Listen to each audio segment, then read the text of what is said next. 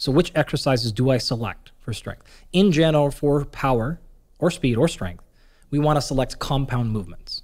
In selecting these compound movements, we generally want to actually think about exercise selection of movements rather than muscle groups. So this is an important distinction because we'll see this is a different answer when we get to hypertrophy. What I mean by that is when we think about, again, strength training, we tend to think about bodybuilding concepts. We go to the gym and we do things like, I got to make sure I get my chest today, and I got to make sure I get my hamstrings. And now you're selecting exercises based on a muscle you want to work. For strength development and power, we want to think about movements rather than individual muscle groups. So there should be like things like, I need to train explosive hip extension, which is like a vertical jump or something like that. I want to train pushing or pulling movements, or I want to train rotation, which is a whole area we haven't gotten into, which is very important for overall health and wellness and longevity. So we want to select big movements by the movement patterns that we want to introduce. And we just want to select a reasonable balance between these. I don't care what the exact ratio is. You just don't want to go an entire 6 months without doing anything in this rotational area, or an entire 8 to 10 weeks without doing something that's a lower body hinge, right? So any number of examples there. So just think about the rough movement patterns, upper and lower, push and pull, and then some sort of rotation. That puts you in a pretty good spot. If you're using 3x5 method and you're going to pick as little as 3 exercises, just pick one from each one of those groups. Pick a rotation, pick a push, and pick a pull. I can easily think of a push and a pull. So for example, bench press or shoulder press, sure. Row or chin for pull, and then squat or deadlift for hinge. Yep. What would be a good example of a quality rotational movement? Yep. So anytime you can use a cable machine, like at the gym, and you can do, it's kind of hard to describe this exercise, but basically you're going to stand facing the cable, and you're going to pull it towards yourself and then rotate like you're pivoting, like you're either swinging a golf club or hitting a baseball bat. So you're facing one direction. I'm facing you right now. I'm pulling the cable towards myself, and then I'm going to spin, do a 180-degree pivot, and face exactly away from you when I finish, and then return it back to that same spot. So that's a rotation. Great. We will provide a link to an example of that Great. You consider a quality example. A medicine ball throw, any number of things like this are a great rotational exercise. All right. So we select our exercises based on that. We generally then, because that is the case, we don't worry about things like eccentric versus concentric, because you're generally doing a whole body athletic movement, right? Which the eccentric concentric portion is going to be folded into that, and you really can't separate them out. All right. So that's exercise choice, our first variable. The next one is exercise order.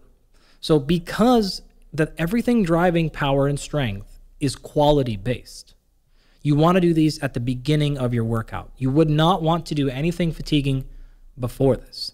So no cardiovascular training, no other repetition to failure stuff. If you do those before and now you're slower, all you've done is practice getting slower. And so these need to be done when you're fresh. You also need to do them when you're very fresh because they are the most neurologically demanding. They're complicated. They tend to have multiple steps, and they're often in multiple planes, and coordination is a difficult thing. And if you're trying to do all that at maximum speed, your nervous system needs to be tremendously fresh. And so any amount of fatigue here is only going to compromise the results. To kind of recap that, one of the major mistakes when training for strength, and especially power, is people worry way too much about fatigue. Those things should not be part of the equation. And in fact, if they are, that's a very good sign you're not doing this correctly. Right? These are non-fatiguing movements, especially speed and power. So choice, order is next. The next one after that is volume. And we sort of hit volume and intensity, which is the other one. We talked about that. The volume is basically identical between power and strength. The general number we're going to look at here is something like 3 to 20 sets. Total per workout. Per workout. But that would be like 20 would be a little bit of a special case. 3 to 5 is what I told you earlier, right? I'm just saying like sometimes you can actually go quite higher in these cases, but that's the general range. And once somebody finishes the 3x5 workout for power or strength, if they decide they want to throw in some calf raises and curls and totally a forearm work or a little bit of jogging on the treadmill or something, that's okay? Absolutely. You have very little risk of interference for things like speed and power. Strength, you have a little bit of a risk only because now you're introducing fatigue, which if you're really pushing strength, that might compromise your recovery. I could imagine doing the 3 to 5 routine for strength or for power, and then somebody finishing up with 10 or 15 minutes of hypertrophy arm work, and then being very seriously compromised if they try and come in the next day or even the next day. Correct. And do those big compound movements for speed and power. That's right. Not just because they're sore, but the muscles may actually still be damaged. And I know later we're going to talk about the somewhat tenuous relationship between soreness and recovery. Yeah. Yep. So that's a really nice heuristic to pay attention to is you can, but just be careful. Energy starts to matter at that point. If you're really truly trying to maximize strength, you would do nothing at all outside of that training.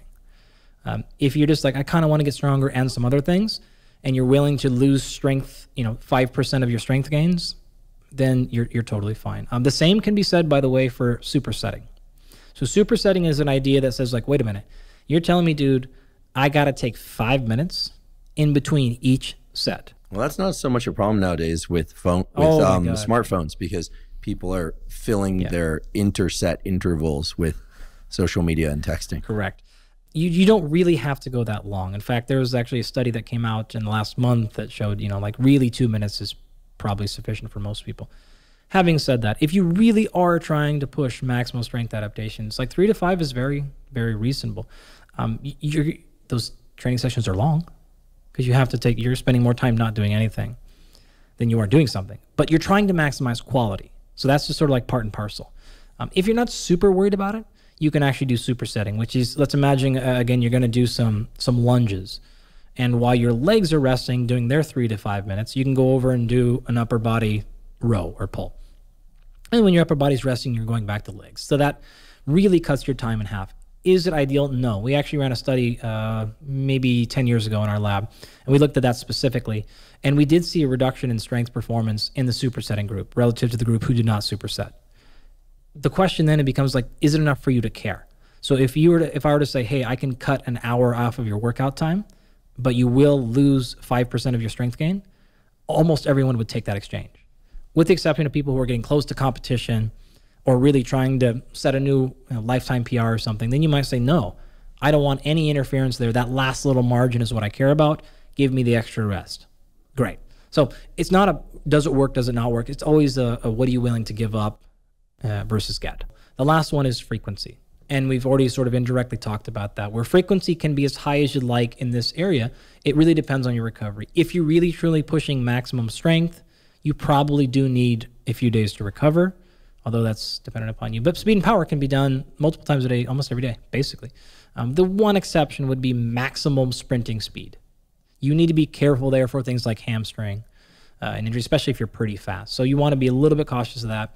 But if you're doing easier movements, like medicine ball throws or kettlebell swings or something, you could do those quite often as long as the volume is staying pretty low.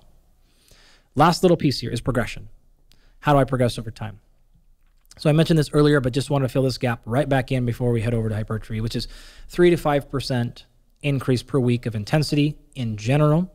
And you can do upwards of about 5% increase in volume per week over time. And I generally recommend running that for at longest 8 weeks.